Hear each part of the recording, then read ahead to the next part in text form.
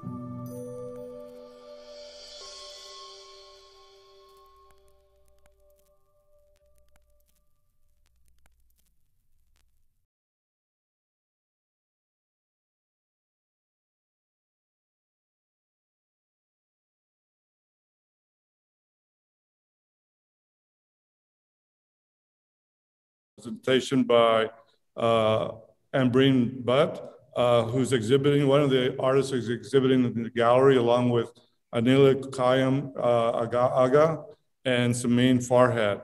And we also have in an interior gallery an exhibition by Bill Viola, where we have a video installation that I hope you all get to see. Both of these exhibitions will be ending this Saturday, April 3rd. Before we get started, the gallery at UTA would like to thank the Art Bridges Foundation, Arlington Camera, the Art and Art History Department and students, Abraham Lopez Ortega Design for their generous support of our exhibition schedule. I would also like to say that we will be taking questions at the end of the conversation, and please, you're welcome to submit those questions beforehand before we get to the end. And then we'll be asking Ambreen those questions. And I want to talk a little bit about Ambreen's background. She received her BFA in Traditional Indian and Persian Miniature Painting from the National College of Art in Lahore, Pakistan, and her MFA in Painting from the Massachusetts College of Art and Design in Boston. Her work has been featured in solo exhibitions and institutions throughout the United States, including the Dallas Contemporary here, and has been the recipient of numerous awards and grants. Her work has been collected by numerous public institutions, including the Museum of Fine Arts Boston, the Institute of Contemporary Art, also in Boston, the Library of Congress in Washington, D.C., Minneapolis Institute of Art, Minnesota, and the National Museum for Women in the Arts in Washington, D.C. as well, the Museum of Fine Arts in Houston, and the U.S. Art and Embassies Program in Islamabad, Pakistan, among others. She is represented by Gallery Wendy Norris in San Francisco, where she had an exhibition about a year ago. So I'd like to introduce Ambreen, so I'm gonna take it over. Thank you very much, Benito, and thank you for allowing this opportunity to share my work and my process with the broader audience outside of Arlington Gallery space. This is my second exhibition since I've moved to Texas in Dallas area. I'm, very excited and grateful for that. I'm gonna share my screen so that I can show you my slides. Just let me know if you can see it. Yes, I can see it now, and you just want to get it full screen. Okay. Yep, there you go. All right, I'm gonna move this little thing in the front so that I know I'm looking at the camera. All right, so thank you for the introduction. I guess I just don't have to go into the detail of where I'm from and what I did. But just a little bit background about my practice. As Benito mentioned, that I was trained first in the traditions of Indo-Pak and Persian miniature paintings, and then in the contemporary Western art forms in my graduate school in Boston. My artistic practice incorporates and negotiates both these traditions. In the process of this negotiation, a new vocabulary is generated for the elements of Western art, reframing the tradition of miniature painting by updating its technical and conceptual process. And while I draw upon these traditions, my work consistently responds to the events within the contemporary political culture and the effects of those events on individual lives. Through my work, I address issues of power, vulnerability, and investigate the hierarchies of social and political structures. As a global artist, I'm engaged in the explorations of multiple truths and questions of human rights, war, and violence. So I'm going to start today with this painting. It's untitled, from the series Sources du Monde, that was done in 2007. And I had already been an artist for almost 15 years prior to making this work. Up to this point, the figure had been an essential element in my work. With my intense training as a miniaturist, it just came very natural for me to think in images and create a narrative using the figures. I had a particular interest in the female heroine from the Mughal tradition of Indian Persian miniature painting. And this has led me to create several series of works that address the historical representation of the female body in this particular genre. So I crafted my own protagonist who was not an idealized figure or a character seen and presented through the gaze of a male artist, but rather it was a person seen through the gaze of a female artist. She is a mirror in which many women see their faces. So here our heroine is seen engaged in the acrobats in a domestic space. She seems to have cloned herself to fit the multiple roles. She's both the subject and the object for the viewer. Her never-ending enthusiasm, ambitions, and energy in pursuit of perfection is both astounding and onerous for the eyes. Let me see if I can change this. All right.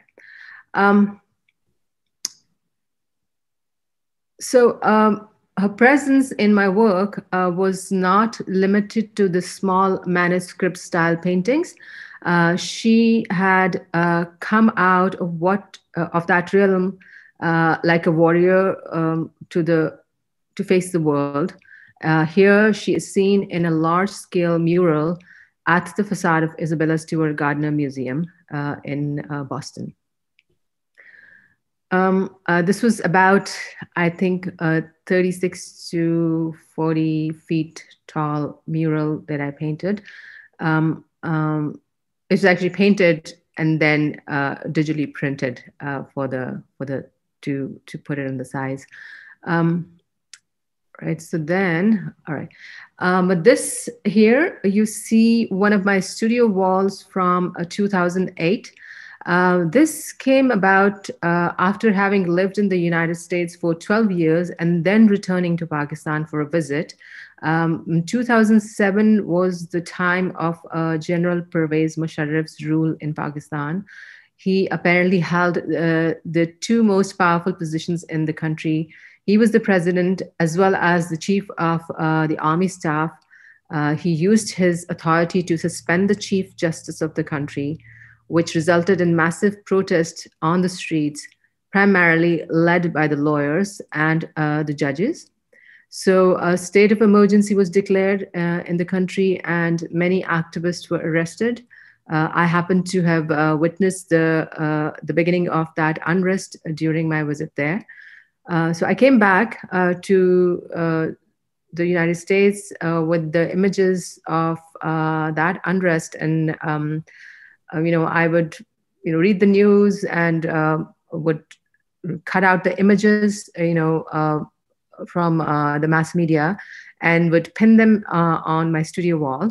So later that gave birth to a series called Dirty Pretty.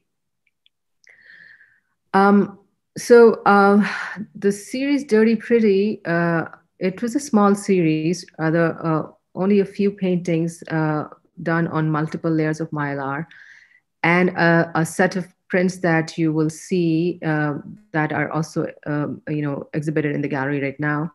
I'm going to talk about that later. Right, just going to find my notes about this piece.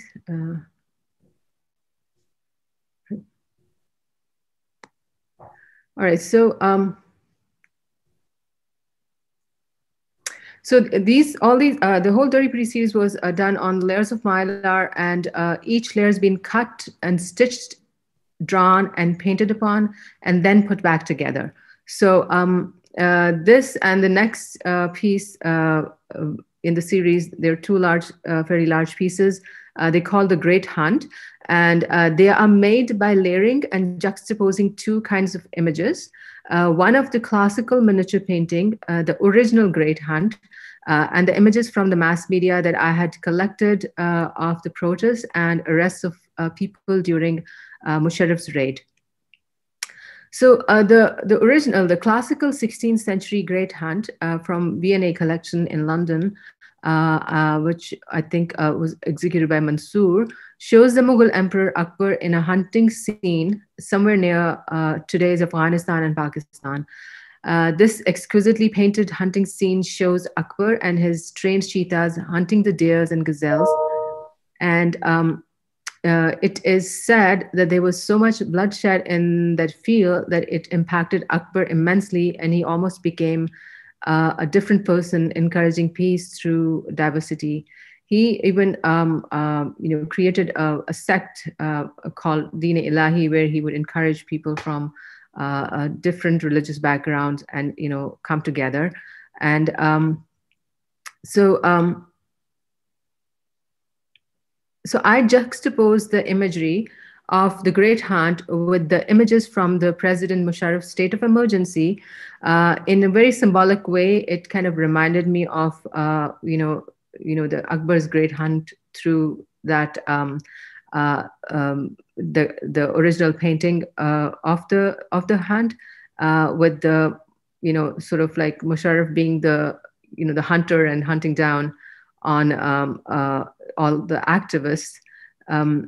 So you can see these details, the outlined figures. These are the image has been taken from the mass media protests, but here they are drawn with the thread and needle. So mylar is a very it's a very hard surface, as you know that. So in order to stitch through it, I had to make holes with an awl to kind of do the drawing with the thread and needle. So it's very, very meticulously done, and also very strenuous to work on this. But just punching the hole, in on the surface was kind of, it was sort of like a little painful process, but it kind of gave more understanding and empathy of the situation that I was looking at through this image. And here are the other. So this piece is a bit diptych. It's actually in the collection of Cincinnati Art Museum right now, and the mylars are placed on two large-scale tea-stained papers that I stain myself, and then each layer of mylar is drawn upon, and then sometimes it is stitched and it's painted, and then when all the layers are put together, they're eventually stitched together. You can see the stitching on the right side of the frame. How many layers do you? I think this had probably 5 layers of mylar. So the materials I've used here is watercolors, white gouache, it's actual gold leaf, and thread. And it's very hard to work on mylar, to paint on mylar. So I kind of found, so through the process, I kind of learn and invent my own techniques to kind of imitate the process of making a miniature painting, because, in traditional classical paintings, this is how we were taught. We would work on several layers of, would take several layers of either fine cotton or silk, and then put them together, glue them together until we have a stable surface. And then the painting goes through layers of these paints. And then, from, starting from big marks to eventually moving to the smaller brush mark.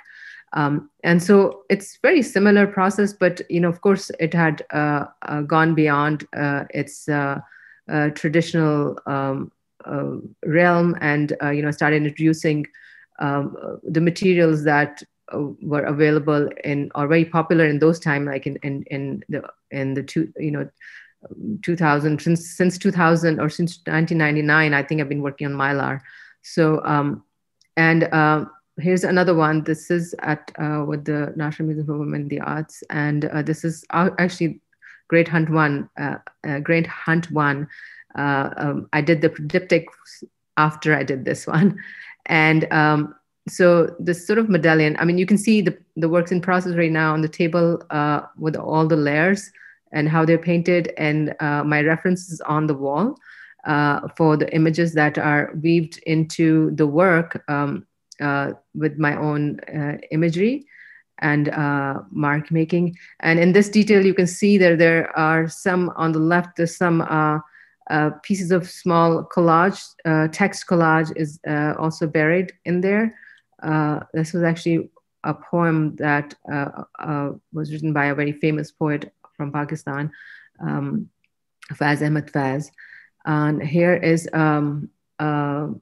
detail of image of the protest from that time, and my use of that imagery in kind of blending in with my own into my own process. So the next series, I mean, it's actually called, this is a suite of 5 prints, and that are actually in the exhibition right now. It's called Daughters of the East. It's part of that larger series, Dirty Pretty. And it was created in response to a specific incident in Islamabad at Lal Masjid, which is also known as the Red Mosque. That happened in 2007, the same year of the unrest when I was visiting back. Generally, Lal Masjid has been one of the oldest, it's kind of one of the oldest mosques in Islamabad, and a conservative center of teaching for both men and women. The clerics of the Lal Masjid have often been in conflict with the government administration. And in 2007, there were a series of events that left almost 90 people dead and hundreds wounded. Depends on the sources that you're following. So the female students of the Lal Masjid were active in the protest, and my series of these prints are based on press images from that event, one of which is this image. So in this image, which was taken from the mass media. A group of women are seen wearing black burqas. They seem very threatening with bamboo sticks in their hands, out in the streets, acting as a moral police force charged with keeping social order. The individual identities are subsumed by the group. In the image, they are unified by the black burqas, and their strength is dependent on standing together and the gesture of false empowerment, wielding the bamboo sticks.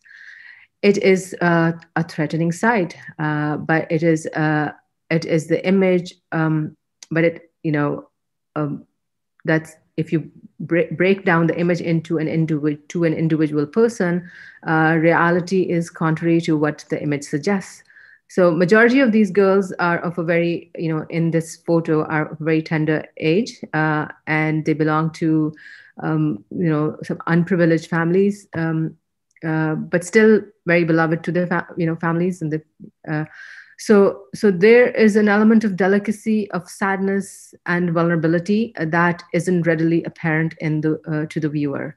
The girls were highly influenced by the teachings of their madrasa, and many died after a military siege to the mosque.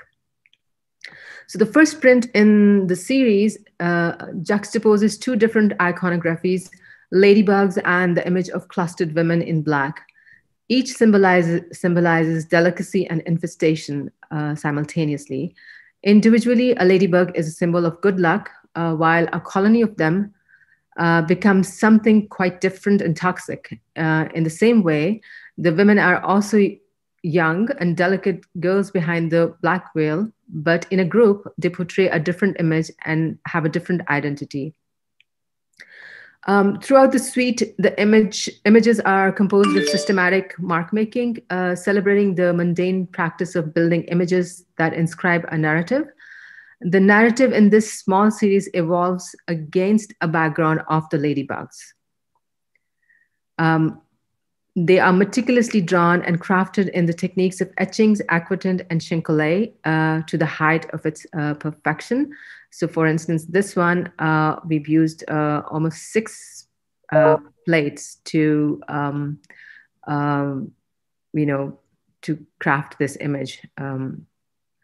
And the lines, patterns, and marks on the surface are seen here in the reminiscence of the figure. It is illuminated with layers upon layers of etched drawings on 6 different plates. The gesture of the figure suggests as if she's trying to find her feet to lead her own path.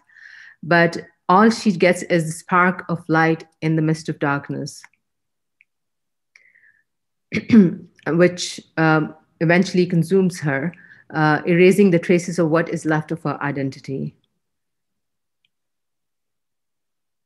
Okay, so in this last piece of the suite, the female in the black have reappeared unveiled. Behind her vulnerable face is a world falling apart as the turbans and police helmets circle and collide with each other. Her bamboo stick is just a bamboo stick and not a weapon of wrath. The bird, a woodpecker, is a metaphor for the dissembling of reality. By showing the bird pecking on the bamboo stick, the meaning of the stick has changed from an image of empowerment into one of vulnerability.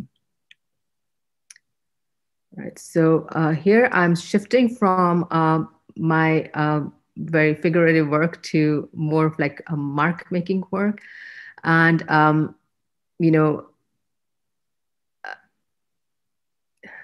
right, so here, okay. So my mark making is not limited to brushstrokes or an etching tool. As you can see now, it expands through a variety of media, such as torn pieces of paper or text when used in a drawing, or hand-casted small digits in a larger-than-life installation.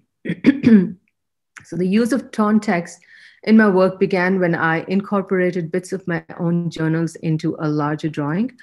The ritual of rejecting the written version of self-preserved in the journal and processing it into a new form, one which had to be read and interpreted in new ways, exposed the vulnerability of the written word and posed new questions about its meaning. Through this medium, I began to explore the ways of transforming text to create images that can be familiar yet untranslatable. The intent of the drawing is to compel the viewer to look at text not as a form to be read, but to be viewed and interpreted.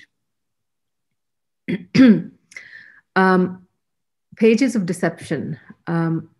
This work is, this was done in 2012, and it is formatted in a glorious manuscript style. 2 panels side by side, referencing an open page of a book, are filled with torn pieces of text that are glued on the surface. The particular text used in this piece is from the documents of a famous terrorism trial based in Massachusetts. The small bits of these fragments, fragmented documents from both the defense and the prosecutor, are laid systematically on each side of the panel, creating a vortex-like pattern reminiscent of pages from classical Islamic calligraphy. The 2 panels, each carrying its own argument, are visually identical and deceiving the viewer about its content. This visual deception enforces the viewer to look at the text as an image and reminds us that the reading of the written word is in fact always an interpretation. I Am My Lost Diamond, circa 2011. This was originally installed at the Contemporary Art Center in Cincinnati in 2011. So the dimension of this piece are variable. In this original site, it is installed on a 70 feet long wall. And here's another view of that wall. And this was, you know, Contemporary Art Center was basically, I think, the famous architect Zaha Hadid, her first work in the United States. So it was a very different kind of space that I had ever worked on before, a very industrial look, huge. I wasn't used to before working in a space like that because, you know, when you make miniatures, you're always working in a small sort of a format and holding the painting in your hands. It's a very intimate process. So that was quite an, you know, eye-opening in, you know, in many ways for me. And these are all resin casted little fingers and toes that are pinned and or glued on a flat surface of the wall. The piece was made in response to the news of a friend who was visiting Pakistan and who narrowly escaped a suicide attack, leaving me to think about the precariousness and fragility of human body and how it is often taken for granted by its own caretakers. The same body that is capable of crafting the toys for mass destruction is the body that is the most vulnerable to its own wrath. Okay, here is a detail close up. I don't know if you can recognize, but you know, the shapes, these are all fingers and toes. So the piece is dirty and pretty at the same time. And when seen from a distance, it appears as a burst of rose petals or explosion of celebratory fireworks. But up close, it evokes a visceral kind of reaction that one can feel in one's own fingers and toes. You have to experience it in person to, the screen doesn't really give you much information. And here is another version of the I Am My Lost Diamond. I chose to make a rug out of that. It's sort of like, you know, the small bits of these, you know, the digits or the fingers and toes, they kind of worked. I use them as my, you know, tool to make marks. And it's sort of like, you know, I weave the rug by, you know, placing them together. And then when they're casted, I also cast them in multiple colors. Like, you know, I would add, it's a very, even though it's a sculpture, but the process is very much like a painting, you know, like how we mix our pigments together. So the, you know, the pigments are mixed in resin. It's a featherlight resin that I've used. You know, first the mold is made from a human, with a human hand, and then it's processed. You know, I kind of make another mold out of it, but cast it and make another mold out of it with just a section of it, the section that I want, sort of, it's sort of like a mark. So, and then tons and tons of molds are made. There's a mother mold, and then there's made, and then they're casted. So there are hundreds and thousands of these pieces that are put together to create the final piece, and it all gets installed on site. This is a $1 bill from the series In God We Trust. This was also done in 2012. This series was a set of large-scale drawings, which are almost 7 feet long, done on a tea-stained paper with actual shredded dollar bills. It refers to the value of paper money in the capitalist world. Being an artist whose work primarily is set on a surface of paper, the paper has tremendous value for me, for the labor of love that it involves. The paper is not a piece of paper for me, especially after it bears hundreds of hours of labor in the form of meditative mark making. It is an object of significant preciousness. So my work involved in this series is assigning the value to something that has been devalued by its own makers. So, for instance, if tomorrow somebody tells me you can go to any store and pick anything you want, then suddenly the paper money becomes useless, and its value, comes down to its basic, to being just a big piece of paper. So in God We Trust plays with these kind of notions, and the money that was devalued by the Department of Treasury by way of shredding it into small bits is used and rearranged one bit by bit to create a giant dollar bill. All right, so it was a lot of work, by the way. So I've done only 3 bills so far, the one being the first one, and 5 and $10. And just because that is the only tool that, I'm using, it's to make my drawing. Again, it's done on a tea-stained, paper is tea-stained. And then just picking through the devalued, currency, through them, the printed currency, the areas that are printed with the darker ink becomes the darker value for drawing for me. And then, just taking one piece at a time and putting it together. How big were those dollar bills? Because it seems really large. Yeah, that's almost 7 feet long. Okay. Yeah. So these small 3D digits were made from the marks drawn in my sketch pad. And they are recognized as different letters from Arabic language or Urdu language because we use the same script. These letters or marks were turned into 3D forms by making molds and then casting them in multiple colors. The small pieces were used as a drawing tool in crafting an image resembling traditional kashikari patterns from Pakistani ceramic and tile art. So this large work was commissioned by the State Department for the US Embassy in Pakistan. And the whole piece is actually, it's 80 feet long installation that began with small marks on a piece of paper in my studio. There's a lot of playfulness with the scale in this work.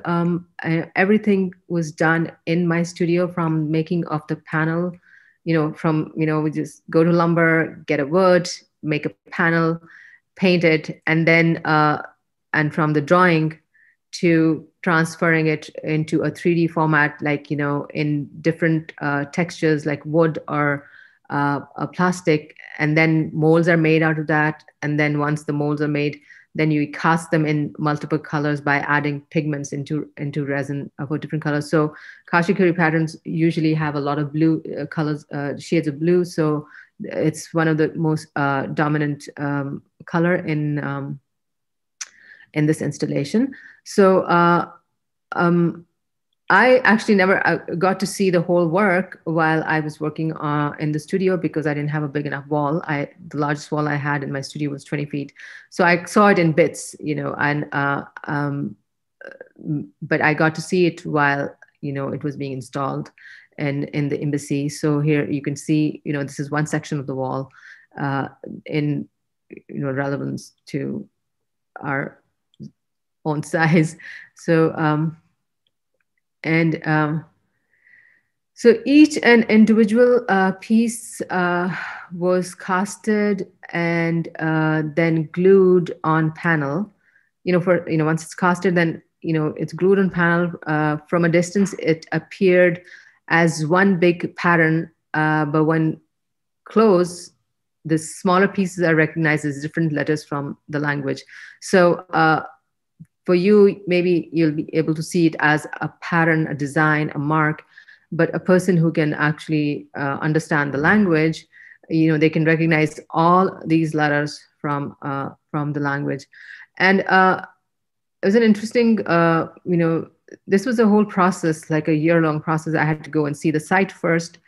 And since it was a government commission project, so there's not much, usually like my work is loaded with social political issues. So we were pretty limited in what we could do with our, with the work.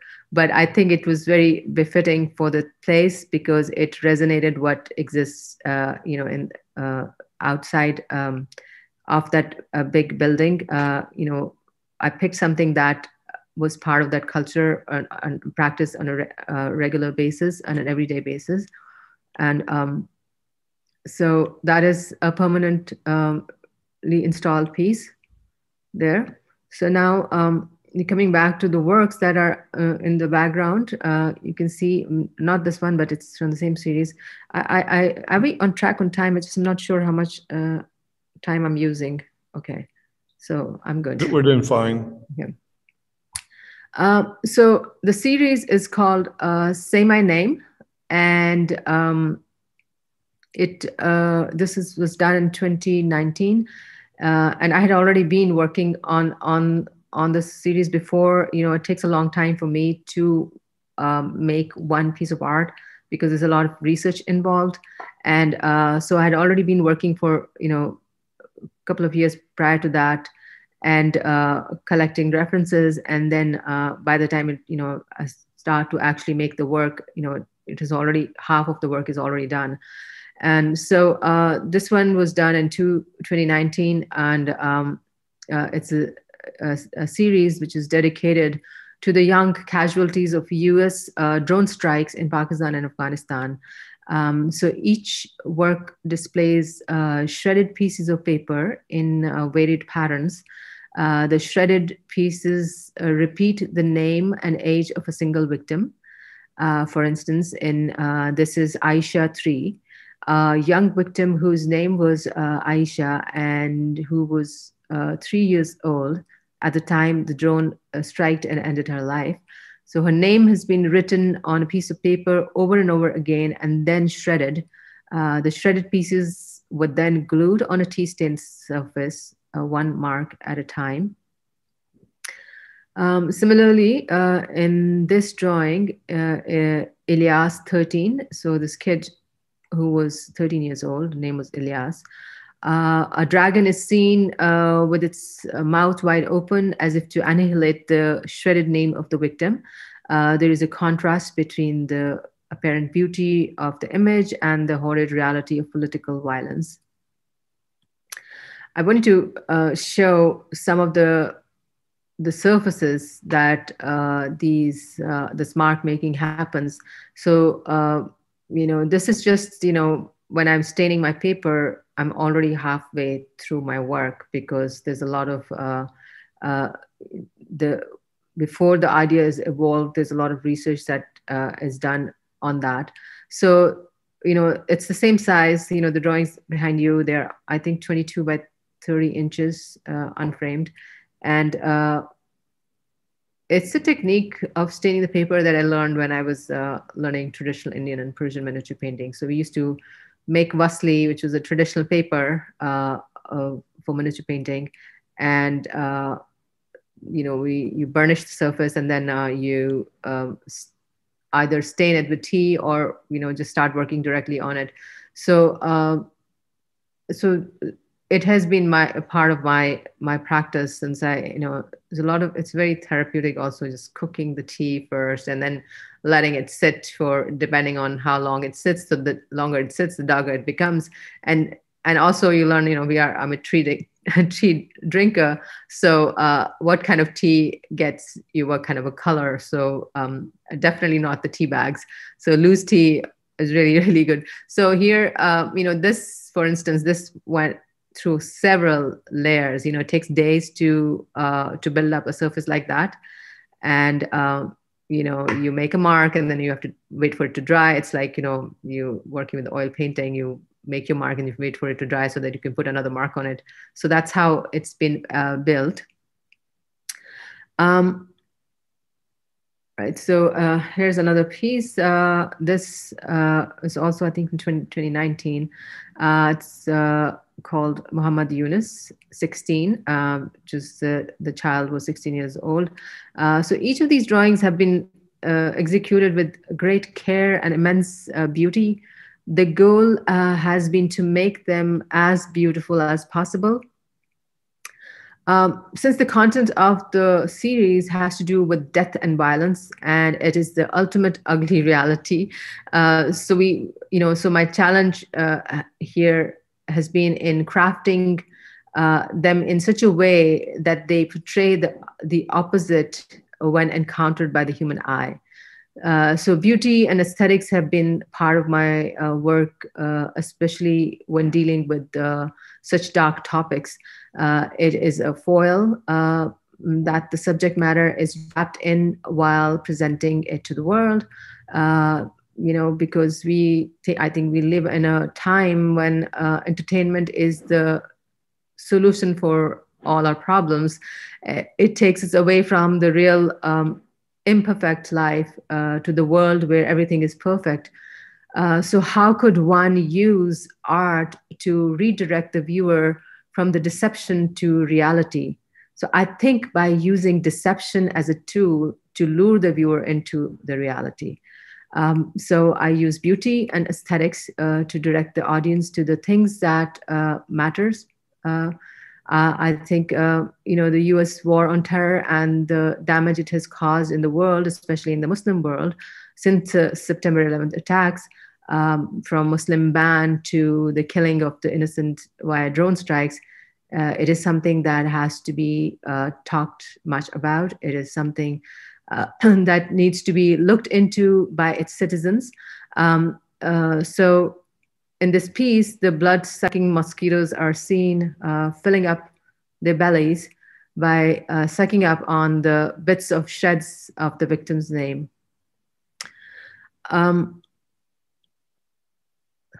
So there's going to be a lot of color, in this series, and there's a lot of, it seems very gestural, but when you come close, it's very controlled. The gestures from a distance, it looks, it's very fluid and it's very organic. But when you come close, they're very kind of very controlled, one mark at a time. And this one's called Shoaib, 8, another child who's 8 years old. This is called Unknown or Namalum. It's number 2. I did several of these unknowns. So a person's name is the first thing that is given to him or her as part of their identity when they're born.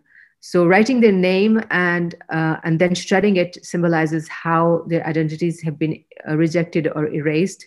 In this political violence, so many victims did not even have a name, So they are called namalum or unknown, or that's how they've been recorded in the database. Uh, uh, these unknown must have been very dear and precious to someone that we don't know, and there's really so much that we don't know. So I chose to use black that refers to the unknown in many of my drawings. In this work, you see a word namalum or the unknown written in black on the black paper that is almost hard to identify even with the naked eye. So I don't know if you were able to spot it when when you saw the work in behind you, but you really have to look for it to see it. But they're there, and you can see them because I've been also improvising the way the black text goes on top of the black surface. How the mark has to be done in a way for it to be also kind of be subtly visible to the eye. So here's a detail of that piece. Just looking at the time at the same time, I think I should just move faster. Just a few drawings left, slides left. Um, um, and this is also Namalum 4. I've just numbered them because we don't have a record of what the age and the name of the victim was, so they are just unknown. And here is a detail, and you could see, it starts with a mark. I draw a mark on a piece of paper, and then that mark, once the name is written on a piece of paper, it is actually cut in the shape of the mark that I make. And then those shapes are, glued on the surface. So here I've also used a lot of gold leaf, and so sort of the contrary to each other in a way that the black refers to darkness and the unknown, and the gold refers to light and brightness and something that is precious. So something that may be unknown and has no value to us may be very precious to somebody else.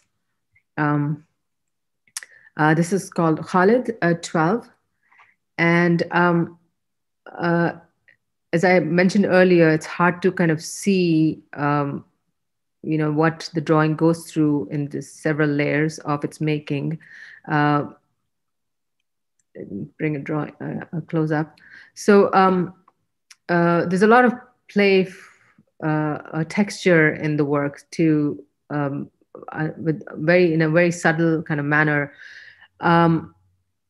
The texture of the ripped piece of text, and it has its own texture, and then yet the lines, the written word, the written name, kind of adds into that, a depth, as a depth into the work, which is very two-dimensional. So this is probably the closest I could get to show you how the surface before the marks went on it, it went through all these different stages of preparation. The surface, it has a deconstructed name of the child, Khalid, engraved on this. You can probably see some of the different in the detail, or not, maybe not.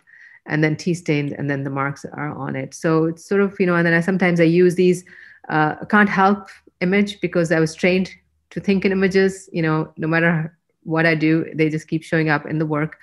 And this image of this lone single, a small boat, it's been caught up in the middle of the storm. It just kind of made me think of those children who are caught up in this war on terror in the middle of some, the political, crisis, and not knowing, why they're there and what, whatever happened to them. So this is Razi Muhammad and 16. And I don't know if there's anything I need to talk much about that. it's just, this is Asadullah 9. And here's a detail. And this one, I'm not sure. I forgot the name of this, title of this one. The detail of that. This is very large drawing in a triptych format. The family of three was documented as a victim of drone strikes by the Bureau of Investigative Journalism. Now the words wife and son of Badr Mansoor, this is what it is called. The title is Wife and Son of Badr Mansoor. It is apparent that the ones who got killed were the wife and son, or Badr Mansoor or his family did not release the name of their family members for privacy, who had been killed in these the strikes. So although Badr Mansoor lived, he is equally a victim of this political violence. So I chose to do a triptych representing each person in a unified frame. And you can probably see that in your through your camera behind Benito. So I chose the text to be in a form of a drop, like a blood when it is red, and or tear when it is white or black. The actual drawing process starts with the formation of the text. So these, and again, also marks that I, drew on my drawing paper, and then they've been cut into the shape of the mark that I drew, and then they are glued on. And there's a variation in the color, the darkest kind of being the, the dried blood, the old and the dried blood, and the lightest being the, the fresh. And this last piece, it is called Say My Name. And this piece, I was already working on this idea before I made all these drawings, but this piece was actually realized, I think 2018 or 2019, after I'd started the series. This is a lithograph. It was done in collaboration with the Landfall Press in Santa Fe, New Mexico. It's a diptych format with multiple plates, and the image has been crafted in the format of an open page of a book, like some of the earlier pieces that I showed you. So each panel is carrying the deconstructed name of the victims of the violence, political violence. On the right, as we look at the screen on the right, are the names and ages of the young victims of gun violence from Sandy Hook shooting. And on the left are the victims of US drone strikes. So for me, they both kind of, it's similar, I don't find anything different in them, because the victims are all children, and they're all a result of, the decisions, the political decisions that are being made. So I call this Say My Name, and then that actually gave birth to the whole series. But this was realized later on after I'd already started working. And I think that's about it. I don't know, but maybe I've taken too much time. We still have like 10 minutes for question and answers, and I'm happy to answer any questions. Sure, we do have some questions. I'm gonna have to get my glasses out for this one, because the font size on the iPad is really small. Should I close this? Yeah, you can close that.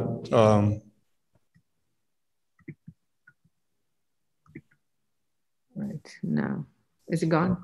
Yeah.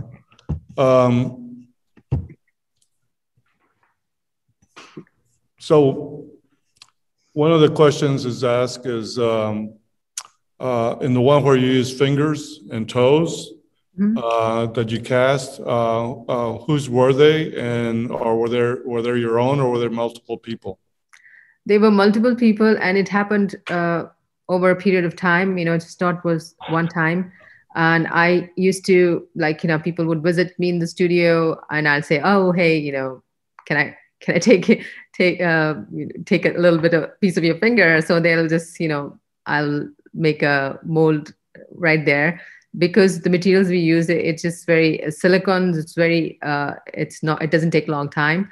And then the studio that I had was in back in Lexington, Massachusetts. It was actually in a building, in an old school building, and so there were on the first floor there were a lot of like these after school programs. So the children used to come to my studio for visits sometimes, And one day they came and I asked them, and they all wanted to be part of that.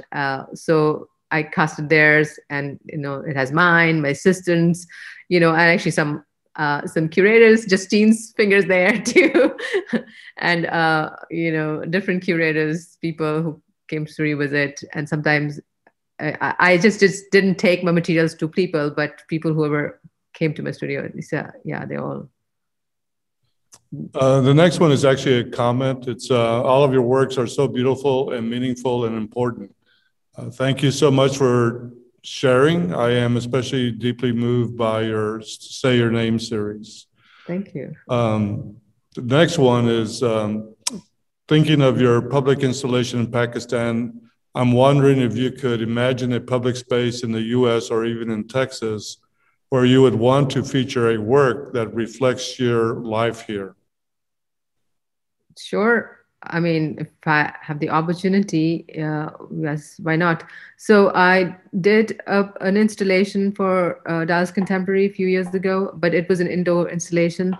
But yes, if there's an opportunity, if some, I'm all for it.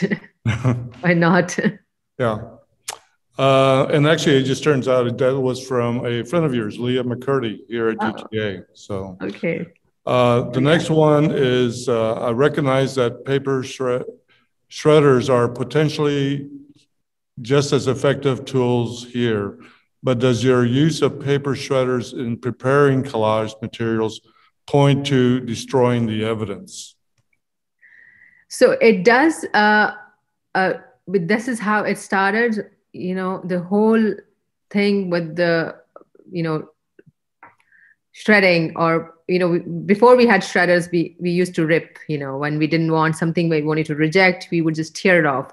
Old letters, old journals, and that's how it started. I started. It was actually back in my grad school year in the late 90s when I actually took out my old journals and I just ripped them, because I just, when I would read them and I said, that's not me, because, you've grown, and then, it doesn't relate with you, but you don't want to discard it because this is part of yourself. So I wanted to transform it into something that was present at the time that when I was thinking. So I ripped them and then I glued the pieces onto a piece of board, kind of, so the words were not visible, but they're still there. And I still have some of those pieces from, in my studio from that time.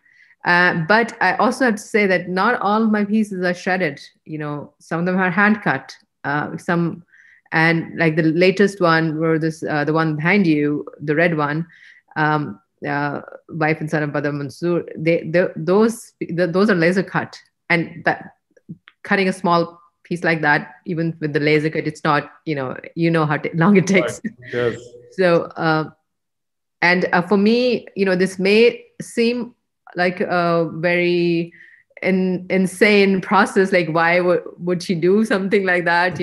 For me, I think it's very cathartic. It's very, it's sort of like the whole process is, it's like the bearer of the clarity of my mind, with the kind of topics and the issues that I choose to do. It needs a lot of clarity. So something very kind of ritualistic, in a way, it just kind of helps that way to clear up my thoughts about it. One of the things that's unfortunate, you mentioned earlier, in the pieces where you collage it, especially the pieces kind of like right over my left shoulder over here, that the collage is not only just collage on paper, it's like collage on collage on collage on paper. So they create a really quite a bit of depth to the work that to me is like when you first see the work, even live, you don't get the idea of what's actually going on until you get closer. And when you get closer, they also seem to become even more richer for that reason. And I know that it takes that kind of work, takes a lot of time and effort, but it really pays off in the end because I think they become just very exquisite in the textural aspects of the work, aside from the content and the overall look. But it's just, I think, I think that's one of the things I really enjoy about the work being here is being able to see the work and actually study it, more closely. On almost, I don't do this every day, but because I work here, I'm able to see it quite often. And the prints themselves are really beautiful prints. And in some cases, there's that one where the woman in the burqas and the bamboo sticks. I mean, that from a distance, that's also kind of looks like a abstract work. And that's one of the things that we were talking about earlier in the recent work, or the work that's behind me, is a little bit more abstract, even though it has figurative elements. But and then the prints are a little bit more figurative. Can you kind of, you talked about the idea of going back and forth. Yes, so those works are quite, works. I actually started my presentation from that time. They're earlier works. And I actually was known for, for making figurative work. That's what I was trained in. And always miniature painting. You can't not have a figure, right? So, and the process is so intense that this is how I used to think in images before I would actually could put it into words. I would think in images, but slowly, I think I also found multiple venues through the process that I could actually expand in. And mark making was one, which was also part of the techniques that we learned. The technique of making marks in miniature painting. It's called pardakh. It's a small mark that you make with a brush, and the brush is so small it can barely hold any ink in it. But so when you make a mark, it's not visible. So you have to do it several times, and after several layers, then you're able to see one mark. And that's how the paintings are built. And that has actually led me to, like how can you make a mark that would make sense for you, for what you're doing right now and the times you're living in, and how, like to push the boundaries of mark making.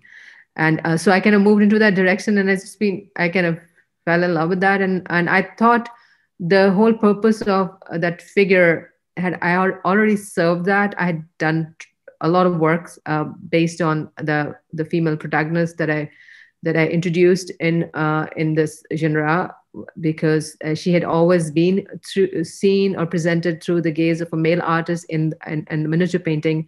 So I felt there was a need. Somebody has to do it. So I did it, and I think I'm past that now.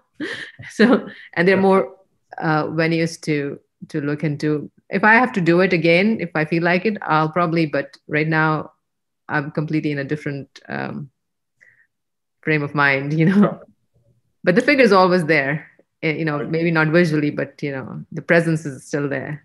Well, even in the pieces that are almost completely abstract, but the name of the person's there, that keeps it figurative in a sense, in another manner. Yeah. Anyway, that's about our time. I want to thank you, Ambreen, for sharing your work with us. Yeah. And for having me. And I hope that people get to see the show. The show ends this Saturday. Yes. We will have a virtual exhibition of the actual exhibition that we're trying to get up on our UTA Art and Art History Department website. So once the exhibition is down, you will be able to see the virtual exhibition for the next few months. Also, we will have a recording of this YouTube event, and we'll have that link on our website as well. So if you end up missing this, and I assume you haven't because you're actually hearing this, that you'll be able to see this later on. And so I want to thank everyone for joining us this afternoon. And I hope that you all have a good day. And again, be sure to come by and see the show. The Bill Viola piece is also, it's a video installation. It's an incredible piece. And it's only here for, again, with the show until Saturday, April 3rd. So thank you very much and have a good day. Thank you. Thank you, everyone, for joining.